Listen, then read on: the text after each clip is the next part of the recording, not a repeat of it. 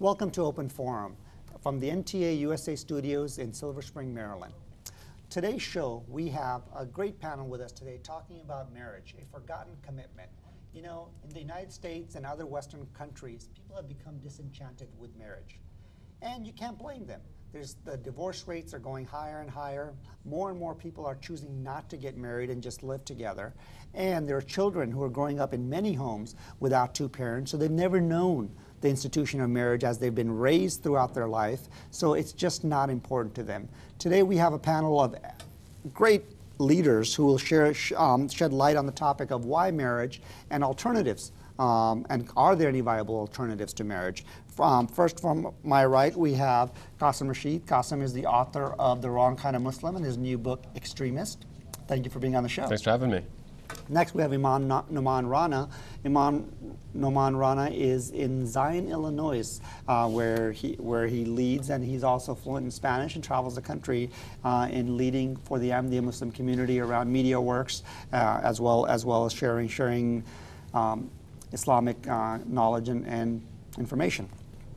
Next, we have Salaam Bhatti. Salaam is a practicing attorney in New York City and is an avid soccer player. And I'd like to add that all three of our panelists are married. Qasim has two boys. Imam Rana has a son and a daughter. And Salaam was married about 3 years ago as well. So hopefully you'll have children soon as well. God willing. So let's get started. Salaam, we'll start with you. Why marriage? People struggle with this topic. I mean, people have, like I said earlier, people have grown up in households without dual parents. They just don't know any different. And they grow up, they see the divorce rate. It just doesn't make sense. Convince me otherwise. Well, it makes sense because, you just said it in the question. When you grow up in a single parent home or you grow up in a broken home, it's because the marriage didn't work or that there was never any marriage to begin with. And as a result, you have children who go into crime later in life, children who don't know how to treat other men or women in their life. So it's really important to inculcate this type of education within kids, whether it's through school or through the parents, that teaches them that marriage is very important and responsibility is important as well. But the challenge, Qasim, I see in this is, as an outsider, when someone's preparing to get married, they see the data, they see never having been raised in it. They see the divorce rates. They see all the challenges with it. Why go into that institution? Well, and I think we've talked about this before, that people think marriage is something that happens when you're older, whether it's 20s, 30s, 40s, 50s, whatever.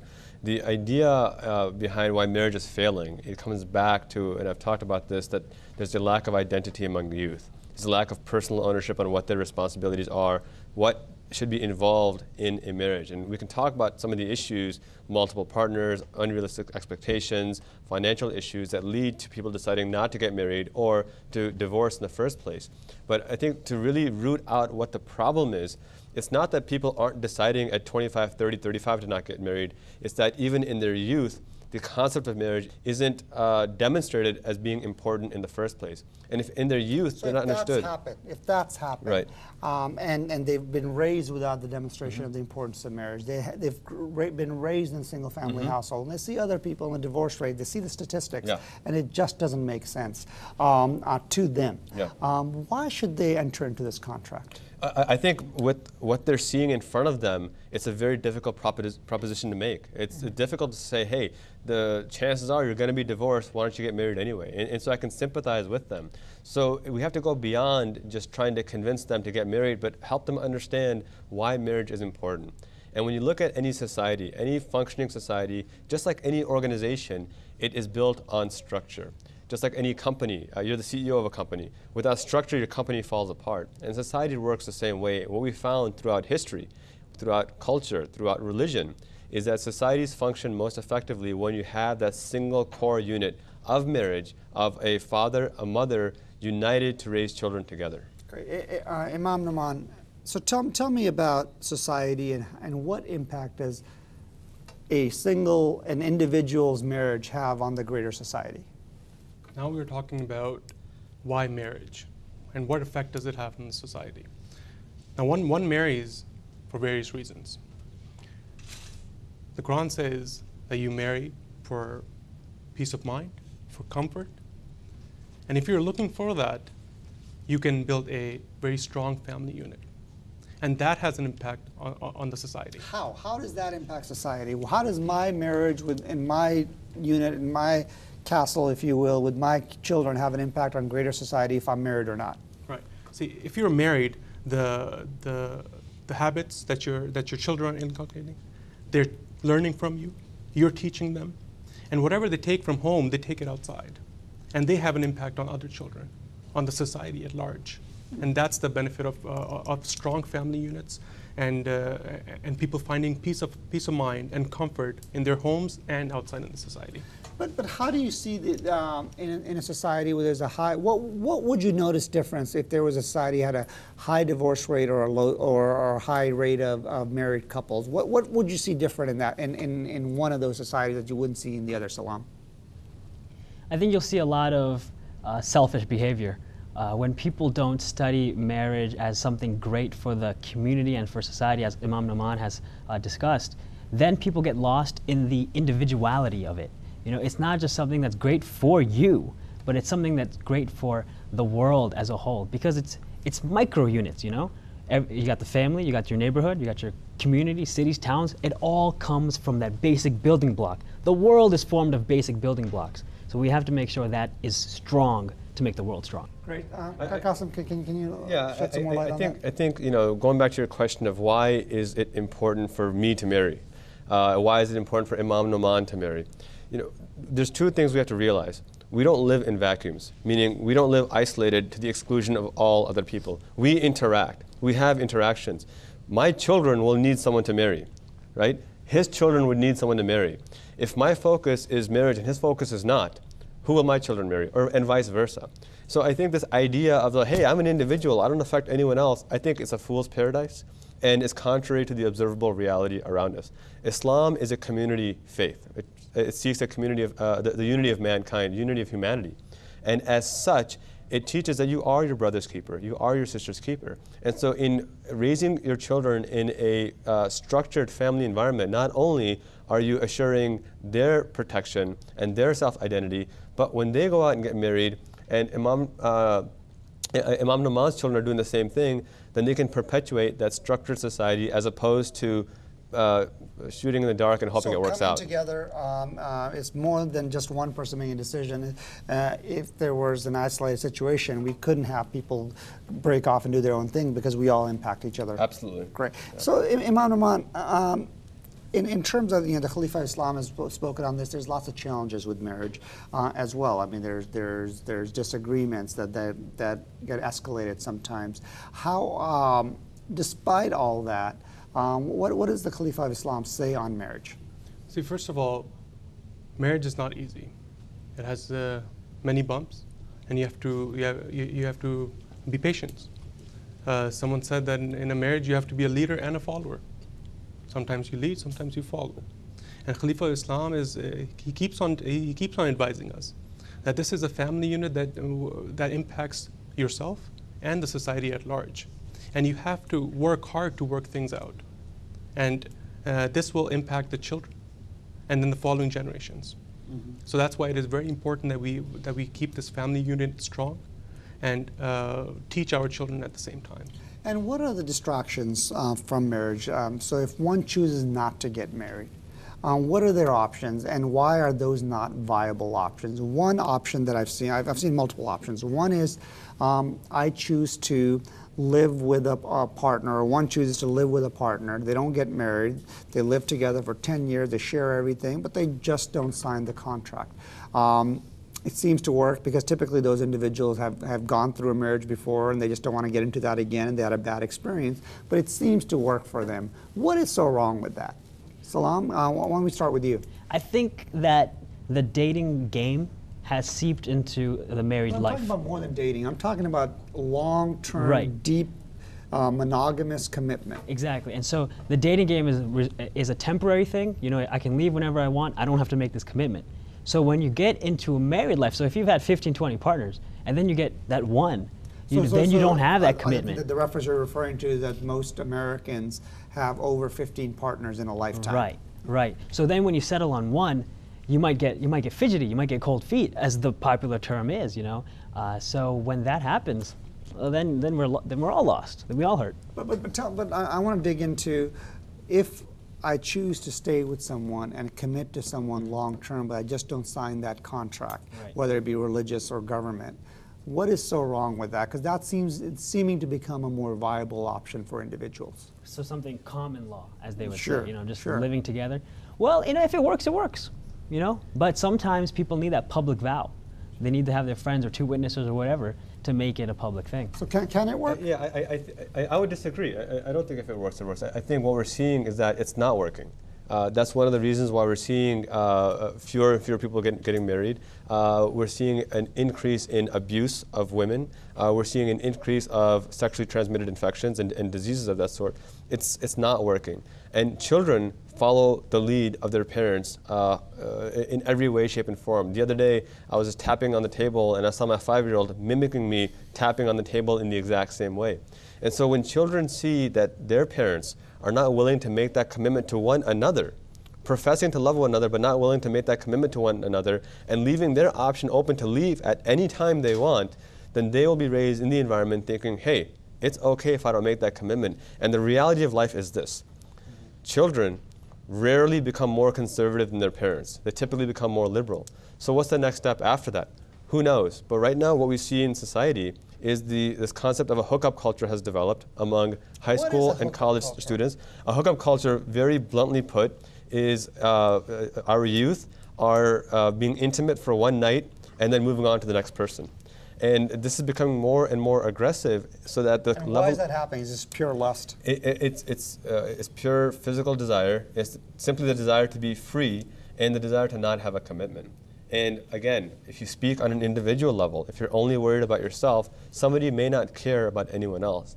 But when we recognize that our society is not made of vacuums, we're not made of little cocoons in which we don't impact one another, but we very dramatically affect one another, we realize that this is not a sustainable business model. You cannot build a society off of this. And the harmful effects that you're seeing are the rising rape cases, are the rising cases of sexually transmitted diseases, the rising level of abuse of women. And I think Salaam mentioned it earlier, but when you have single-family homes, statistically speaking, across race, color, religion, you find higher rates of drug abuse, higher rates of violence among youth, and lower grades and test scores. Got it. But Imam, come back to this challenge where Salaam said it works and works, and Qasim disagreed. Give us your perspective on this.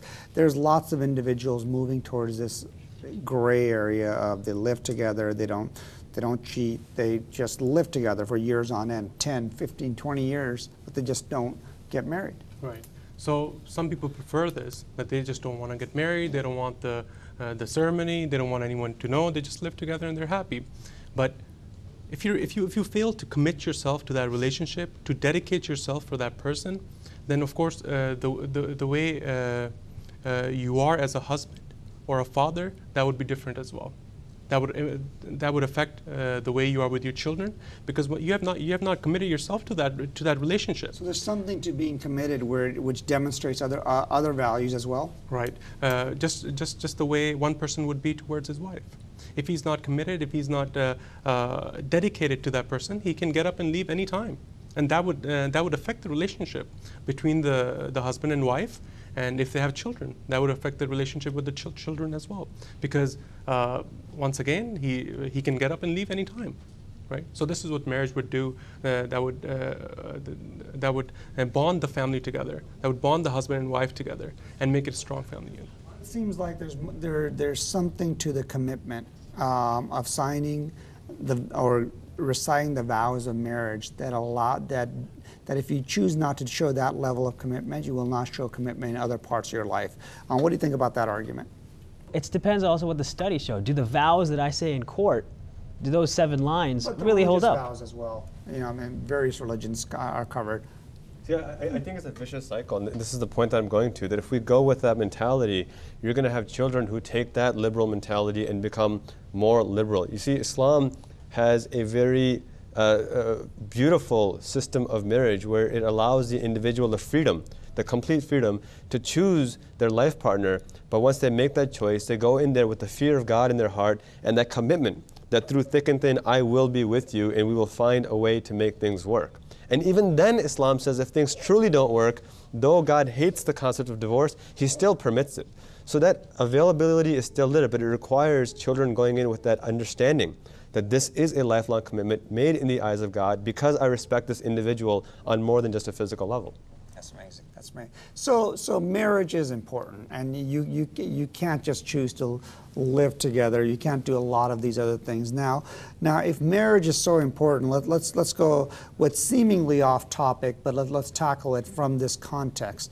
Is gay marriage? Now these laws are becoming more and more prevalent in the United States and other places around the world as well, where states in the U.S. at least are allowing for gay marriage to happen, and it's being seen as a civil rights issue. It's been seen as marriage is actually positive for all the good reasons. You should allow individuals to marry even if they're going to marry someone of the same sex. Now, the traditional marriage would say that a marriage is really between a man and a woman, and this leads to ills in society. So let's go back to the ills in society. What is the challenge of gay marriage? And Imam, Rana, would you like to start with that? Yes. See, religion in general, not only Islam, but other religions have also spoken about homosexuality. And it's the impact that it has on the society is well known, and that's why all religions are against homosexuality, and of course, therefore, and marriages. Why are they against? I mean, I would agree with you. The major religions are clearly against the concept of homosexuality. Why is that? What impact does that have on society? See, getting back to the family unit, that's made up of a man and a woman. And this is something that's natural. It's from God, God Almighty, and of course Some would say that's a traditional definition. Why can't you have other definitions? And why? And so my question to you is, why would God set that rule between a man and a woman? What impact? What benefit is that to society? The benefit to that, like I said before, it's the family unit. It's getting back to the basics. Building a family with the children, nourishing them, and that's why a man and a woman are best fit for that relationship. Would you agree? I would agree. I would agree because, and a man and a woman will create that family. In a same-sex marriage, you can't create that family. You have to rely on adoptions or adoptions really to make a family. And the purpose of marriage, one of the primary purposes of marriage, one would argue, is to procreate. Qasim, is that true? It's procreation, absolutely. And I think there's a lot of rhetoric that flies around the concept of gay marriage, and people will try to position you into two camps. One, if you're pro-gay marriage, you're painted as this person who's godless, liberal, who has no morals. If you oppose gay marriage, you're painted as a self-righteous bigot who has no regard for others. And Islam takes a middle path. Islam has a defined level of sexual behavior and is based not off of the sole concept of pleasure, but on the utility behind it. And as Imam Nouman and Salaam pointed out, that a heterosexual marriage, by definition, garners the ability to procreate and advance the species. And Islam's argument, which is a utilitarian argument, which means that whatever is best for society, the individual should infuse in himself, is just that. So really when it comes down to it, the idea of marriage in Islam between a man and a woman is ultimately designed for that reason. So tell me the downside of gay marriage, if you will, or homosexual companionship. You know, there's a number of things, and you could fill an entire episode with it, but I'll start with just this very basic one, that this concept of a utilitarian perspective, and it's a big word, and so I want to define that. What it basically means is Islam teaches that whatever is good for society, the individual should adopt. Even if the individual himself doesn't harm anyone else, Islam rejects that concept. So the idea, and again, this is taking it to the extent, when you compare heterosexual marriage, if everybody in society engaged in heterosexual marriage, there's no harm done to society. If everybody in society engaged in gay marriage, it would be the end of society. So what Islam says is that because on a broad level it would be harmful to society, the individual should shun it as well. Some states are allowing it, some states are not allowing it. And the states that aren't allowing it are doing the smart thing, because when you want to allow for a right like this, it has to be in the state's best interests to allow for it. But homosexual relationships and marriages, rather, are not in the state's best interest. Why not? Because it's not going to result in anything. It's not going to continue the state. The state has laws about heterosexual marriage because it will continue the state. It will continue its citizenry. But Wow, yeah. that's very interesting. That's an interesting analysis. Now, relating it back to marriage, right? So we're saying that gay marriage for state laws and other places may not be in the best interest of the state. But from a societal perspective as well, it seems like there's higher rates, there's health risks to it, there's lots of challenges to the notion. But if they're born that way, what are they supposed to do? Well, I think that's an assumption. And I don't know if there's scientific evidence to back that up. At least I haven't read anything. You know, Islam teaches that every person has their own struggle, their own jihad, through which they must overcome. And I want to use this analogy very carefully because it is a very stark analogy, and it can come off as vicious, but when understood in the right context, there's scientific evidence that people are born more prone to alcoholism, that people are born more prone to violence. But as a society, we've decided to reject that just because you're born more prone to it, we're not going to excuse your alcoholism. We're not going to excuse your violence. The difference here with gay marriage or homosexuality is because there's an assumption that if a person is gay, they're not hurting any other person. The reason why Islam rejects that argument is back to what I said earlier. Islam is a community religion. It talks about the greater good of the society. And from a procreation perspective, because Islam teaches that marriage, the fundamental purpose of marriage is to advance the species, something not possible through a homosexual relationship, therefore Islam rejects that argument. There's no doubt that people are born with different tendencies to a greater or lesser degree. But to relegate that, to say that this is the only thing that I'm tied to, only thing I'm able to do, I think is contrary to what genetics has shown us and contrary to what humanity has shown us throughout history. So that's a very deep and very, very precise point. So thank you for sharing that, Imam Nouman. Around this point, this whole idea of I'm born this way, do you agree? First of all, do you agree with this assertion? Well, what Qasim said, that there are no studies that show exactly that is true or not. But even if it is,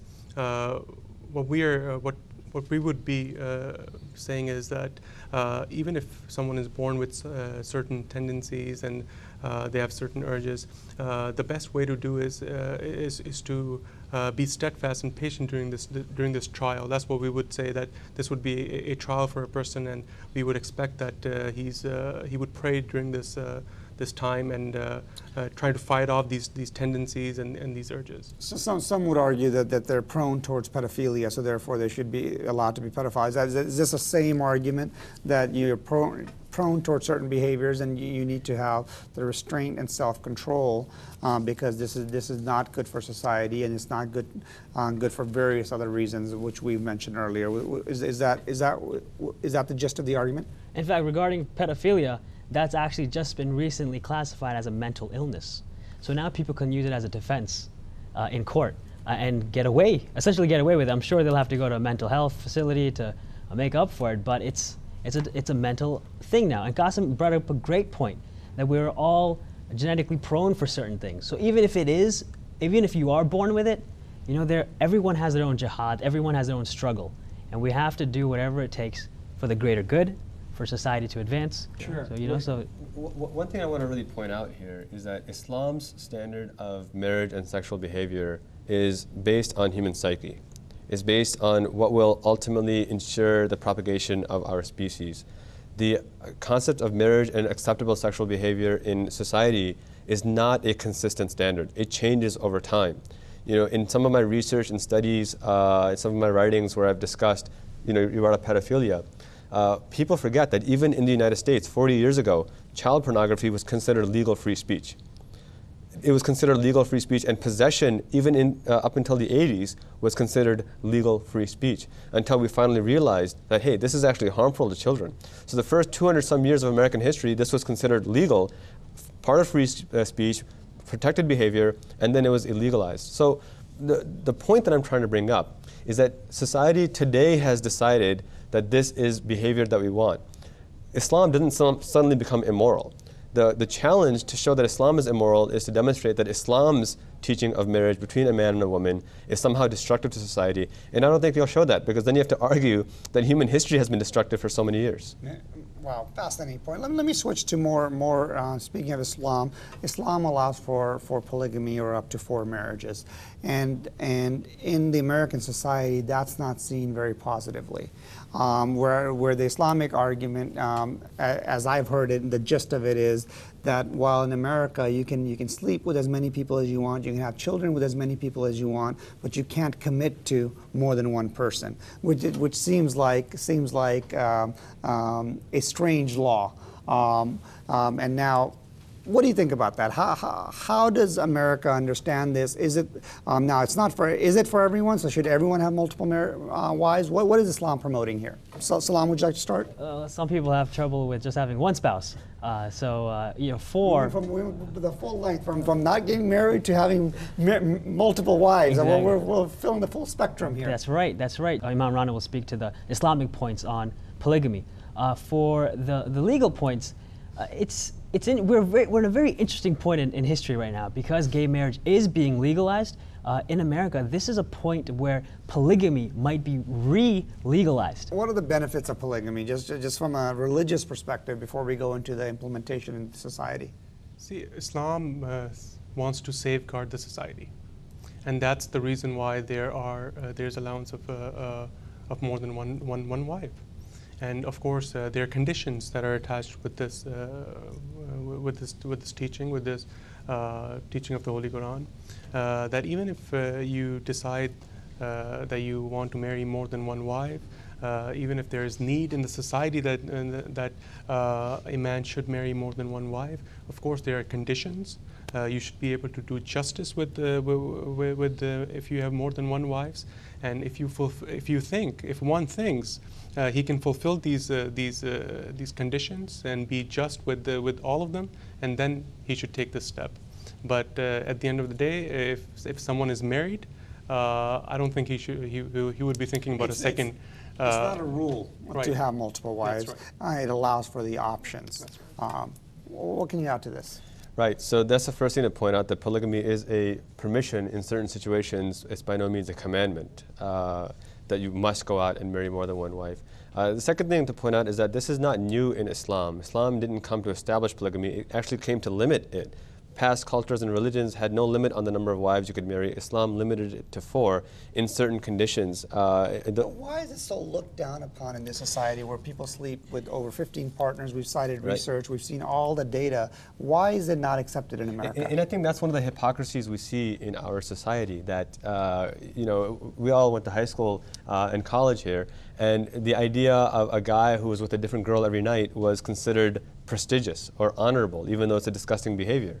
But suddenly you slap the label of, I will be accountable to this person, and now it's considered immoral, which is mind-boggling. So I don't know why it's considered wrong or why there's taboo on it, but I think from a perspective, again, from the Islamic utilitarian perspective, when there are situations where this is merited, there's no harm to society, and as long as there's consenting adults, there can actually be immense benefit. So real quick, rapid fire. How do you explain the benefits of marriage to the youth in America today? We'll start with you, Salaam.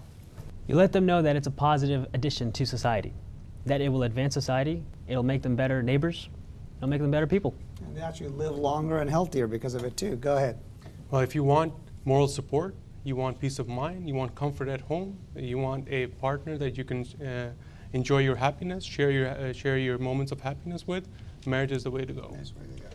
It comes down to personal identity and the identity of your children. If you want to institute a level of confidence and identity in your children, whether male or female, marriage is the way to go. Raise them with that commitment as an important forefront of who they are, and they'll perpetuate that as they grow older. Great. Thank you. Thank you for being on the panel. And so we've talked about the importance of marriage, the value of marriage. Actually, there's lots of great research that marriage allows individuals to live longer, live healthier, and support society. And there's a great benefit to society. So we discussed many benefits of marriage, and we discussed many alternatives. Alternatives such as not being married and living together. We did not find that viable. We looked at gay marriage, and we did not find that viable in this context. And we looked at polygamy, and we did find that viable, and why that's not allowed. It was a broad-ranging show. I hope it was informative, and it allows our viewers to understand that marriage is something that we can all be proud of. Marriage is something that we can all support and share with children from a young age throughout their lifetime, because it will benefit them. Thank you for being with us on Open Forum from the MTA USA studios in Silver Spring, Maryland. Thank you very much.